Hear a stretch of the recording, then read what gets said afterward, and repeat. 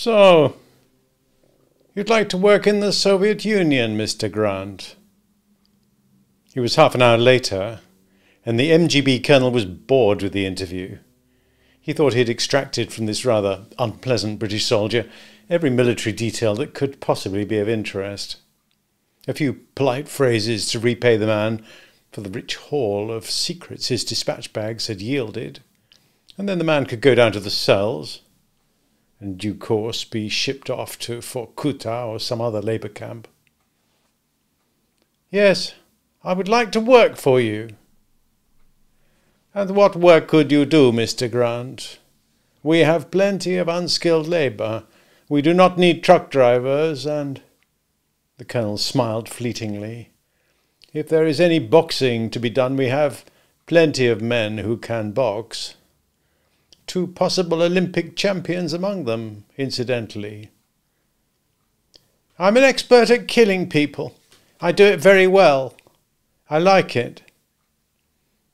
The colonel saw the red flame that flickered for an instant behind the very pale blue eyes under the sandy lashes. He thought, the man means it. He's mad, as well as unpleasant. He looked coldly at Grant, wondering if it was worthwhile wasting food on him at Vorkuta. Perhaps better have him shot, or throw him back into the British sector and let his own people worry about him. You don't believe me, said Grant impatiently. This was the wrong man, the wrong department. Who does the rough stuff for you here? He was certain the Russians had some sort of murder squad. Everybody said so. Let me talk to them. I'll kill somebody for them. Anybody they like. Now. The colonel looked at him sourly. Perhaps he'd better report the matter. Wait here. He got up and went out of the room, leaving the door open. A guard came and stood in the doorway and watched Grant's back, his hand on his pistol. The colonel went into the next room. It was empty. There were 3 telephones on the desk. He picked up the receiver of the MGB direct line to Moscow. When the military operator answered, he said, Smash. When Smash answered, he asked for the chief of operations. 10 minutes later, he put the receiver back. What luck! A simple, constructive solution. Whichever way it went, it would turn out well. If the Englishman succeeded, he would be splendid. If he failed, he would still cause a lot of trouble in the western sector. Trouble for the British, because Grant was their man. Trouble with the Germans, because the attempt would frighten a lot of their spies. Trouble with the Americans, because they were supplying most of the funds for the Baumgarten ring, and would now think Baumgarten's security was no good. Pleased with himself, the colonel walked back into his office and sat down again opposite Grant. You mean what you say? Of course I do. Have you a good memory? Yeah. In the British sector, there is a German called Dr. Baumgarten. He lives at flat 5, number 222 Kurfürstendamm. Do you know where that is? Yes. Tonight, with your motorcycle, you will be put back into the British sector. Your number plates will be changed. Your people will be on the lookout for you. You will take an envelope to Dr. Baumgarten. It will be marked to be delivered by hand. In your uniform and with this envelope you will have no difficulty. You will say that the message is so private that you must see Dr. Baumgarten alone. And then you will kill him. The colonel paused, his eyebrows lifted. Yes? Yes, said Grant stolidly. And if I do, will you give me more of this work? It is possible, said the colonel indifferently. First you must show what you can do. When you have completed your task and returned to the Soviet sector, you may ask for Colonel Boris. He rang a bell, and a man in plain clothes came in. The colonel gestured towards him. This man will give you food. Later he will give you the envelope and a sharp knife of American manufacture. It is an excellent weapon. Good luck. The colonel reached and picked a rose out of the bowl and sniffed it luxuriously. Grant got to his feet. "Thank you, sir," he said warmly. The colonel did not answer or look up from the rows. Grant followed the man in plain clothes out of the room. The plane roared on across the heartland of Russia. They had left behind them the blast furnaces flaming away to the east around Stalino, and to the west the silver thread of the Dnieper branching away to Dnepropetrovsk. The splash of light around Kharkov had marked the frontier of the Ukraine. And the smaller blaze of the phosphate town of Kursk had come and gone. Now Grant knew that the solid, unbroken blackness below hid the great, eternal steppe, where the billions of tons of Russia's grain were whispering and ripening in the darkness. There'd be no more oases of light until, in another hour, they would have covered the last 300 miles to Moscow. For by now Grant knew a lot about Russia. After the quick, neat, sensational murder of vital West German spy, Grant had no sooner slipped back over the frontier, somehow fumbled his way to Colonel Boris, than he was put into plain clothes, with a flying helmet to cover his hair, hustled into an empty MGB plane, and flown straight to Moscow. Then began a year of semi-prison, which Grant had devoted to keeping fit and to learning Russian, while people came and went around him. Interrogators, stool pigeons, doctors. Meanwhile, Soviet spies in England and Northern Ireland had painstakingly investigated his past. At the end of the year, Grant was given a clean bill of political health as any foreigner can get in Russia. The spies had confirmed his story. The English and American stool pigeons reported that he was totally uninterested in the politics or social customs of any country in the world. And the doctors and psychologists agreed that he was an advanced manic depressive whose periods coincided with the full moon. They added that Grant was also a narcissist and asexual, and that his tolerance of pain was high. These peculiarities apart, his physical health was superb, and though his educational standards were hopelessly low, he was as naturally cunning as a fox. Everyone agreed that Grant was an exceedingly dangerous member of society, and that he should be put away. When the dossier came before the head of personnel of the MGB, he was about to write, "Kill him," in the margin, when he had second thoughts. A great deal of killing has to be done in the USSR, not because the average Russian is a cruel man, although some of their races are amongst the cruelest peoples in the world, but as an instrument of policy. People who act against the state are enemies of the state, and the state has no room for enemies. There's too much to do for precious time to be allotted to them, and if they are a persistent nuisance, they get killed. In a country with a population of 200 million, you can kill many thousands a year without missing them. If, as happened in the two biggest purges, 1 million people have to be killed in 1 year, that is also not a grave loss. The serious problem is the shortage of executioners. Executioners have a short life. They get tired of the work.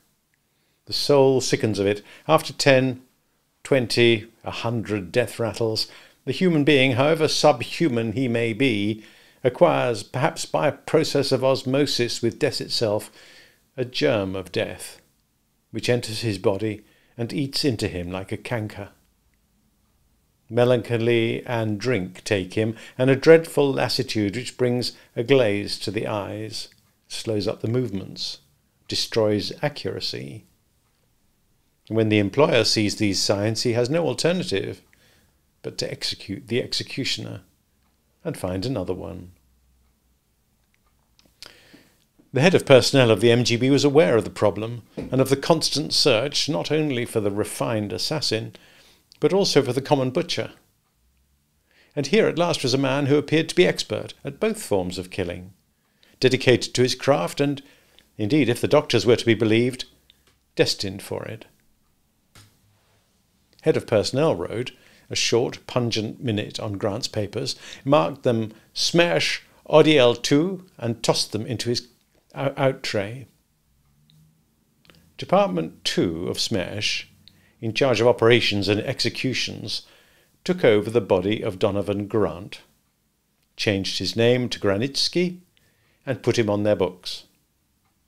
The next 2 years were hard for Grant. He had to go back to school, and to a school that made him long for the chipped deal desks in the corrugated iron shed, full of the smell of little boys and the hum of drowsy bluebottles, that had been his only conception of what a school was like. Now, in the intelligence school for foreigners outside Leningrad, squashed tightly among the ranks of Germans, Czechs, Poles, Balts, Chinese and Negroes, all with serious, dedicated faces and pens that raced across their notebooks, he struggled with subjects that were pure double Dutch to him. There were courses in general political knowledge, which included the history of labour movements, of the Communist Party, and the industrial forces of the world, and the teachings of Marx, Lenin, and Stalin, all dotted with foreign names which he could barely spell.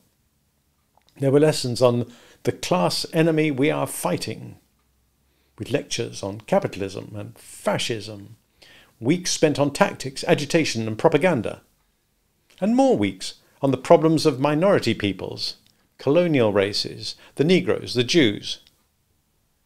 Every month ended with examinations during which Grant sat and wrote illiterate nonsense, interspersed with scraps of half-forgotten English history and misspelled communist slogans, and inevitably had his papers torn up, on one occasion, in front of the whole class. But he stuck it out, and when they came to technical subjects, he did better. He was quick to understand the rudiments of codes and ciphers, because he wanted to understand them. He was good at communications, and immediately grasped the maze of contacts, cutouts, couriers, and postboxes, and he got excellent marks for field work, in which each student had to plan and operate dummy assignments in the suburbs and countryside around Leningrad. Finally, when it came to tests of vigilance, discretion, safety first, presence of mind, courage and coolness, he got top marks out of the whole school. At the end of the year, the report that went back to Smersh concluded political value nil, operational value excellent, which was just what OTL 2 wanted to hear. The next year was spent with only 2 other foreign students among several hundred Russians at the School for Terror and Diversion at Kuchino outside Moscow. Here Grant went triumphantly through courses in judo, boxing, athletics, photography and radio under the general supervision of the famous Colonel Arkady Fotoyev, father of the modern Soviet spy, and completed his small arms instruction at the hands of Lieutenant Colonel Nikolai Godlovsky, the Soviet rifle champion. Twice during this year, without warning, an MGB car came for him on the night of the full moon and took him to one of the Moscow jails. There, with the black hood over his head, he was allowed to carry out executions with various weapons: the rope, the axe, the submachine gun. Electrocardiograms, blood pressure and various other medical tests were applied to him before, during and after these occasions, but their purpose and findings were not revealed to him. It was a good year, and he felt, and rightly, that he was giving satisfaction. In 1949 and 50, Grant was allowed to go on minor operations with mobile groups or avantposts in the satellite countries. These were beatings up, simple assassinations of Russian spies and intelligence workers suspected of treachery or other aberrations. Grant carried out these duties neatly, exactly, and inconspicuously, and though he was carefully and constantly watched, he never showed the smallest deviation from the standards required of him, and no weaknesses of character or technical skill. It might have been different if he had been required to kill when doing a solo task at the full moon period, but his superiors, realizing that at that period he'd be outside their control, or his own, chose safe dates for his operations. The moon period was reserved exclusively for butchery in the prisons, and from time to time this was arranged for him as a reward for a successful operation in cold blood. In 1951 and 52, Grant's usefulness became more fully and more officially recognised. As a result of excellent work, notably in the eastern sector of Berlin, he was granted Soviet citizenship, increases in pay, which by 1953 amounted to a handsome 5,000 rubles a month. In 1953 he was given the rank of Major, with pension rights backdated to the day of his first contact with Colonel Boris, and the villa in the Crimea was allotted to him.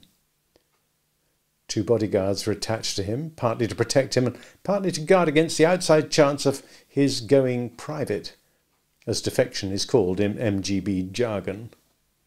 And once a month he was transported to the nearest jail and allowed as many executions as there were candidates available. Naturally, Grant had no friends. He was hated or feared or envied by everyone who came in contact with him.